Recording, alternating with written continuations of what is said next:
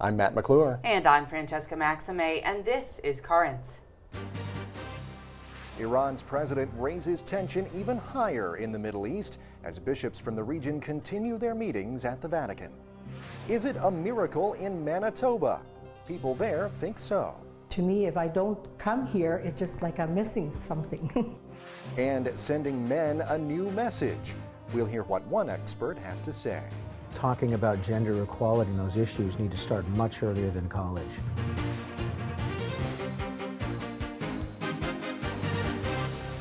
Well, good evening. Thanks so much for joining us.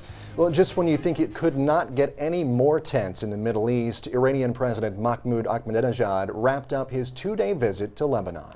It was a trip marked with a lot of fiery words that had Israel answering back. CNN's Arwa Damon is in Lebanon with more. Ahmadinejad arrived to a hero's welcome as Lebanese army helicopters circled overhead.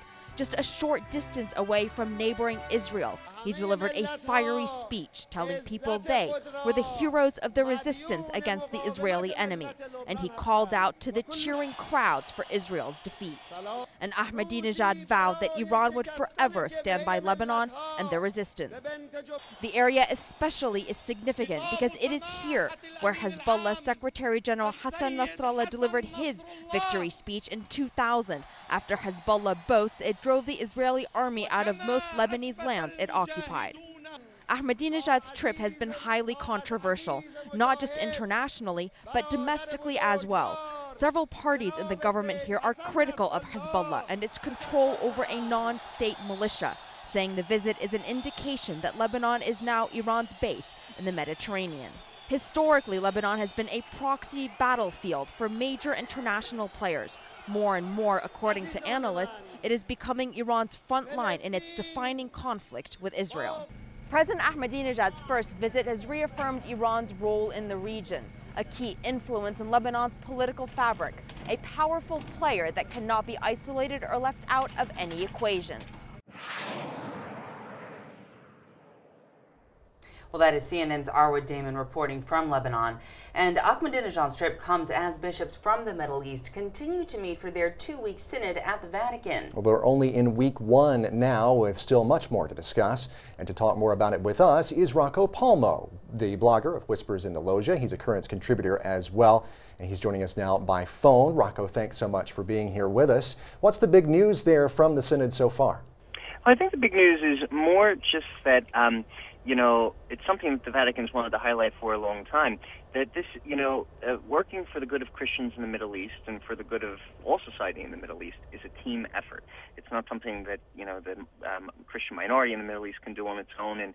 And really it's just a way of kind of getting everybody together to figure out the best way of going about it. And it's funny because, as no synod ever has before. A rabbi has spoken at a synod before, and that happened again this time. But there were also yesterday two Muslim representatives, an Ayatollah from Iran at the Vatican, believe it or not, and also one from Lebanon representing the two branches of Islam. And Rocco, with Ahmadinejad in Lebanon now and some of the tensions in the Middle East, how is that, if at all, actually affecting the synod at the Vatican now? Well, I think, Francesca, it's kind of, circled the wagons, if you will. It's kind of given everybody a sense of common purpose. But even beyond that, there was a really incredible paragraph from one of the Muslim leaders yesterday. He said, there is no Christian suffering or Jewish suffering or, no individual group suffers in the Middle East. We all suffer together. And so it's, again, there's a real sense of solidarity surrounding this gathering. And it's, but at the same time, too, so much of the tension, if you will, hasn't been external but internal in the church. You've had, the patriarchs of different rites calling for them to have election rights for a pope, to be included with the College of Cardinals in a conclave since the pope is the head of the whole church, and even calling for the ordination of more married men, which several Latin Rite bishops present have said that they wouldn't mind. Of course, that's the Eastern tradition. Yeah. Now, there also Christian persecution in the Middle East has been something that's been kind of top of mind there. Tell me a little bit about what the discussions have been as far as that goes. Well, Matt, that was all. persecution of Christians was always going to be high on the agenda, but it became even higher right on the eve of the Synod. There were 12 Filipino Catholics having Mass with the priest in Saudi Arabia, and they were arrested on proselytism charges. This was, and this wasn't in public, it was in a hotel room. But that kind of, underscored the tensions that Christians have to undergo there. But basically, again, it's this kind of cry saying we can't do this on our own. We can't have our life on our own. One organization that's really involved in building the church in the Middle East are the Knights of the Holy Sepulchre, who are, represented this week. And so it's just a kind of wake-up call for the rest of the church. This is so important. This is the place where the faith was born. So let's really kind of, rally everybody to doing everything we can to help them out. Well, Rocco, we know the Synod's already met for the first week, and looking ahead into the next week, what do you think that they're going to be looking at coming up? Well, I think next week really becomes, the second, this is a short Synod as they go. They used to be a month long, and now this one's half the length. So next week we'll see the body formulate the proposals, the things which, are going to be presented, voted on, then presented to the Pope to come out with the final message of the Synod. The final message of the Synod is always a very moving document because it's, bishops and other church leaders and even lay people from many places speaking as one, speaking as the voice of the church. Real quick, on a local note, one of the delegates of the Synod is actually from Brooklyn. There are only 7 U.S. bishops there, but the Maronite Church in the U.S. is based in Brooklyn, at least the eastern part. And so the bishop, the Eparch Gregory Mansour, is there. So that's how international it is. Even Brooklyn's at the Synod. All right. Well, Rocco, I understand you have a bus to catch. I would imagine it's not a bus to the Vatican, though. So. No, can't really. Those really don't work on water. So. I know. Jesus walked on water, but the buses can't float on water. So. Unfortunately, Thanks. Yeah. Have a great weekend, guys. Thanks so much, Thanks for your insights, Rocco. Take care. Anytime. All right, well, there's much more current straight ahead. When we come back, we'll have the day's headlines. Including the mine rescue in Chile has bishops there thanking God.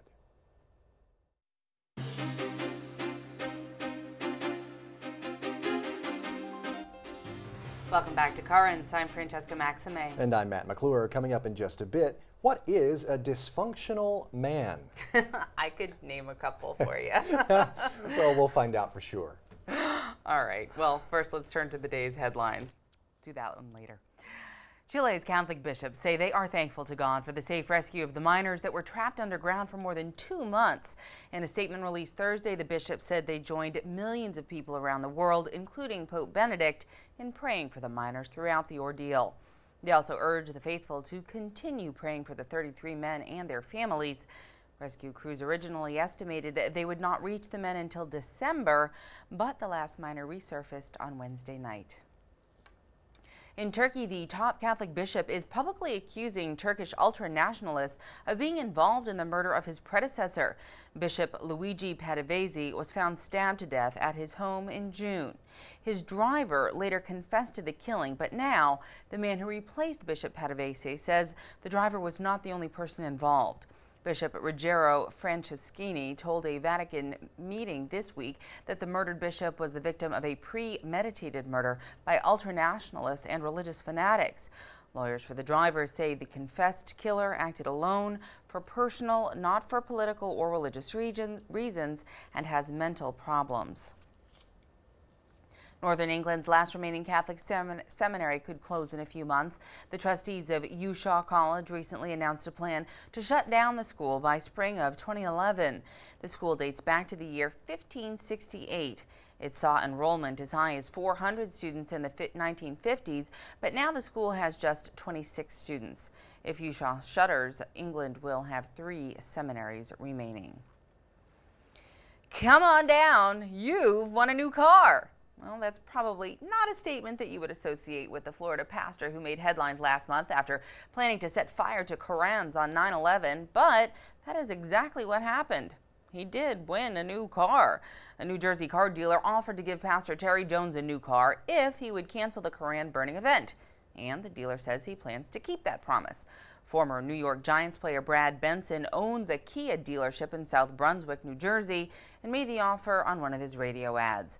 The pastor's representative called him to collect the car, and Pastor Jones told the Associated Press he does not plan to keep the car for himself. Well, in Canada, something unusual is happening at a Ukrainian Catholic church. Believers in Winnipeg say the cross that's inside that church appears to be oozing oil. Nicole Dubé reports. In a tomb inside St. Joseph's Ukrainian church, there's something happening that some call a miracle. Behind the sarcophagus of Catholic Bishop Blessed Vasey, an oily substance is weeping from a cross. It was a wetness that came down from about here to about here.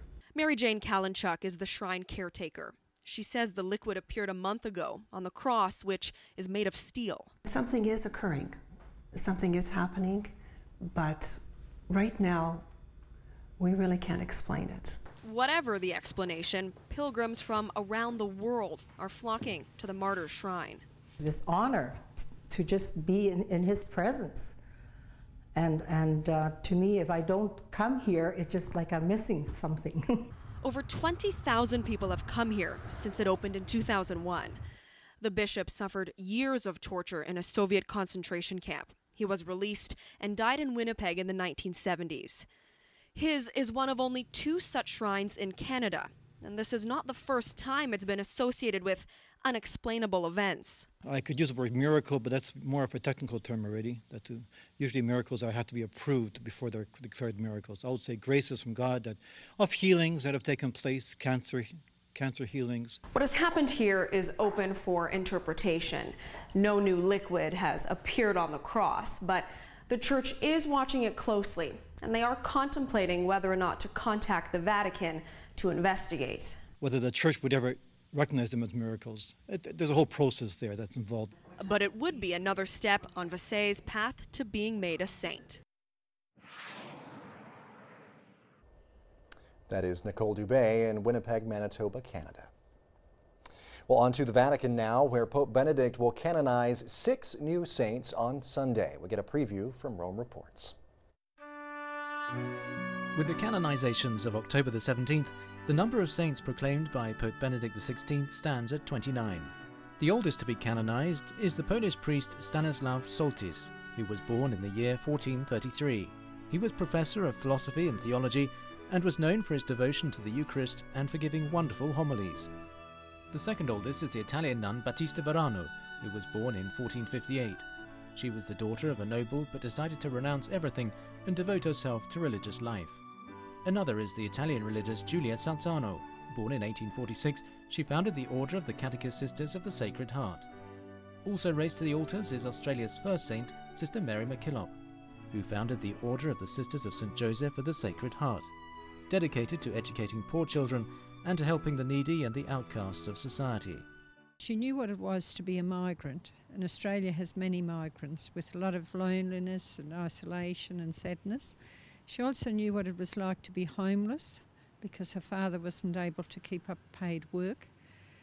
She knew what it was to have the media after her and sometimes not very nice. So she had a lot of difficulties during her life, but she was a very happy, contented person because of her great love for God.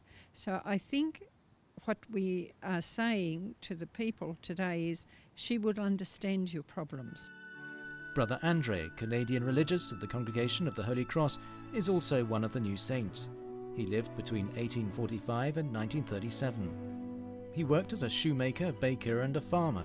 He had the gift of healing the sick, so they started calling him the Miracle Man of Montreal.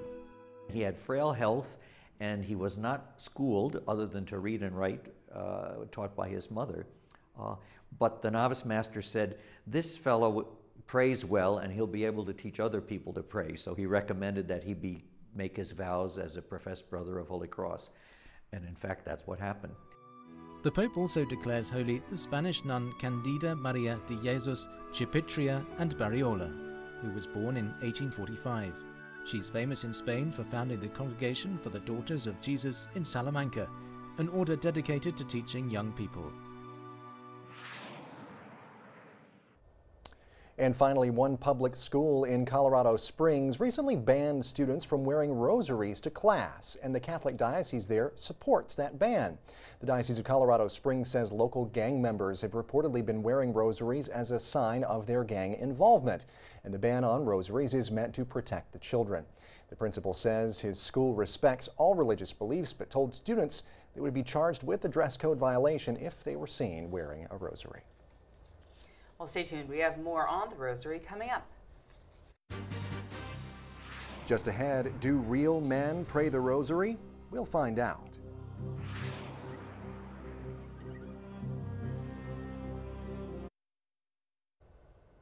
Welcome back. Well, as a lot of Catholics know, October is the month of the Rosary, dedicated to encouraging more practice of this devotion.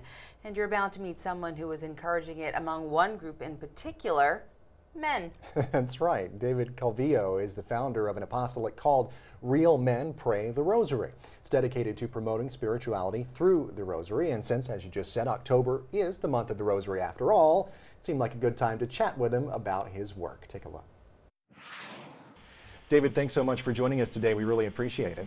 My pleasure. Always ready to promote the Rosary with conviction. There you go. There you go. Well, that's exactly what your apostolate is about. The apostolate that you work with is about. Tell me a little bit about it. And of course, this is the month of the Rosary, the month of October. So tell me a little bit about your organization, what you're doing, and why the month of October is so important. Well, Real Men Pray the Rosary is an apostolate that my wife and I formed on the Feast of the Annunciation in 2009. And our mission statement is very simple but elegant, not because of anything we did to draft it, but because we took it directly from Pope John Paul II's apostolic letter of 2002. And the mission statement is basically to promote the Rosary and confidently take it up in the light of Scripture, in harmony with the liturgy, and in the context of our daily lives. That is our mission statement, but I guess we would add a little bit to that and say, especially to us knuckle-headed men that sometimes need a little extra nudging. Yeah, I was going to ask, why focus specifically on men with praying the Rosary here?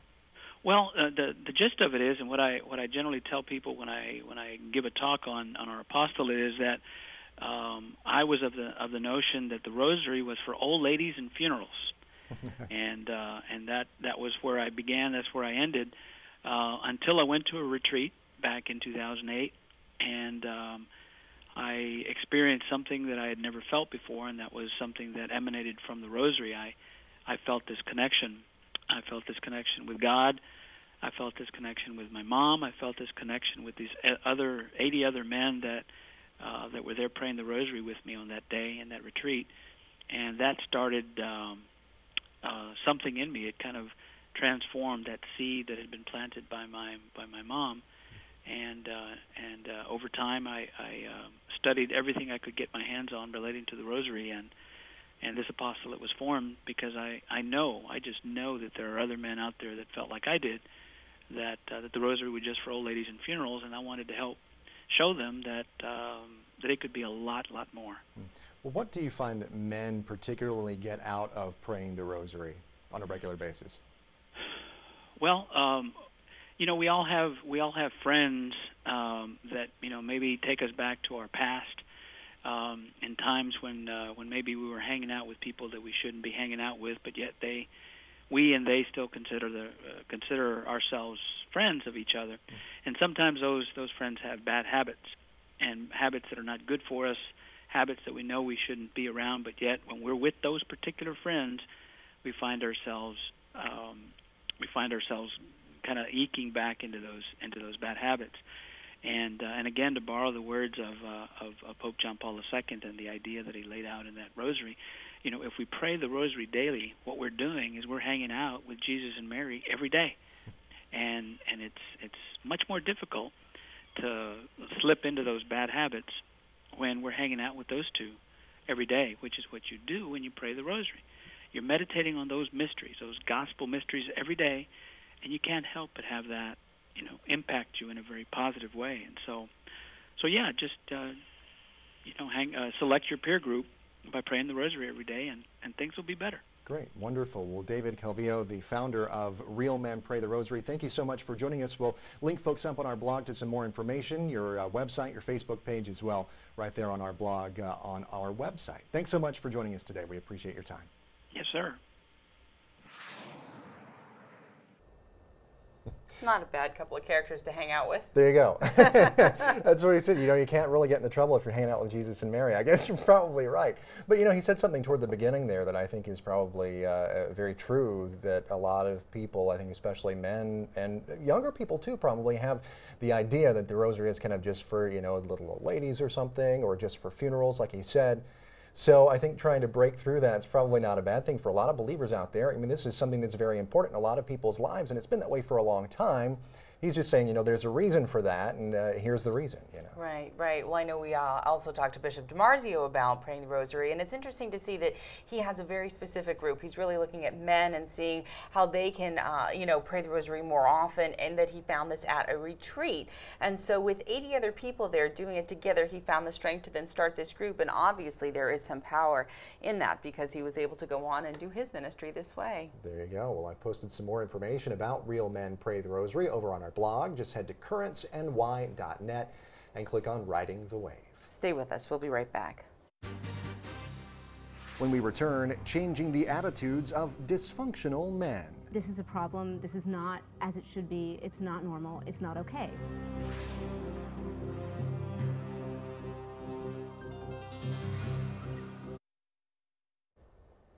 Well, we've talked about how October is the month of the Rosary, but it is also a month for raising awareness about a quite alarming and widespread problem. That's domestic violence. By one account, 1 out of 4 women is a victim of domestic abuse at some point in her life. And it comes to 1.3 million women a year just in the United States. Yeah, so where does this come from, this problem? And a lot of it may have its roots in, you know, media and popular culture, that sort of thing.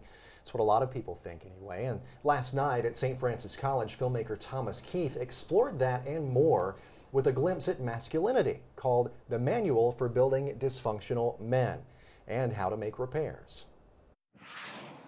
My film takes up mainly the way men are trained to think about women, the way men are trained to think about women in today's society and culture. This is not an anti-male film.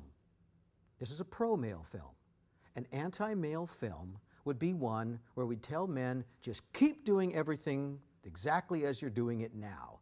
Because the numbers aren't very good if you look at the lives of boys and men and the way we're doing things now. As the film pointed out, violence against women is really at its highest point in college. Very prevalent on college campuses. It's a whole way of life, and it's accepted. And somehow we have to interfere with that acceptance. So I think that films like this, I think classes about gender, I think they help both young men and women realize that this is a problem, this is not as it should be, it's not normal, it's not okay. I was so pleased and grateful that he came and he shared his work with us. It's something I'm very passionate about, and all the points that he brought up were valid, and they're very current. When you try to raise your voice against whatever negative things are being said about women or sexist, attitudes, there's a fight back. Oh, you're a feminist, you're an angry person, the enemy, in a way. Is it an affront or an attack upon your masculinity to think about these things? You know what I mean? Somehow, well, if I start thinking about sexism and women's issue, then that somehow emasculates me in some way. I think that men aren't part of the conversation enough. And I agree with him when he says that we really need to look at men and boys and how boys are being raised and what kinds of models of masculinity are out there. I think that talking about gender equality and those issues need to start much earlier than college. I think it ought to be started, when kids are probably 8, 9, 10, 11 years old, we should start talking about this. Why are guys so drawn to the most vulgar and violent forms of media, of sexist media? I also very much agree with the film on this, that this is not a black issue, this is not a Latino issue. Across the board, whatever your race is, this is happening. The movie was pretty scary in a lot of ways, because sometimes we tend to forget about these things for the day, like we just want to get through our day and not think about any violence at all. But when you see something like this, it really is a wake-up call to reality. The film itself, you may have noticed, is mainly a secular message in the sense that I'm just talking about the harms that we do to ourselves, the harms that are being created in our society to both men and women. And I think both the secular and the religious side can get behind that. Like, I'm making films not for people who look like me. You know what I'm saying? Middle-aged white people. I'm making films for young people, because the only way we're going to change anything is if your generation catches fire and makes it happen. Pretty powerful message there. Yeah, I think very powerful, and it's great that the discussion is happening and that, you know, he's out there spreading the word about this and saying, you know what, it's not okay that these things are happening, you know, and trying to make that cultural change and at least make people aware that this is happening and it's not okay. And as he said, the education of men needs to start a lot earlier in their lives to say, you know, you need to respect women and respect others in general, but especially respect women throughout your life. Well, a lot of things happen, I think, because there isn't the right modeling around them, and then the messages that they do get sent, young people of both sexes, but especially young men, that are very insidious messages, aren't really ones that are of respect. And so minus the modeling and minus that societal message that they're getting, they're sort of left with, you know, what can we do, and sort of fending for themselves. And, you know, he started some of that piece with some of the music video that was in there, again, you know, depicting some images of women that really aren't that terrific. So I guess what we're trying to really do is look at each person as worthy of respect, and to try and treat people with respect at a fundamental level. Absolutely, that is the goal. Well, and that is it for tonight's show. Remember, we're always online over at currentsny.net. You can also follow us on Facebook and Twitter. Until next time, I'm Matt McClure. And I'm Francesca Maxime. Thanks so much for joining us. Have a great night and enjoy your weekend.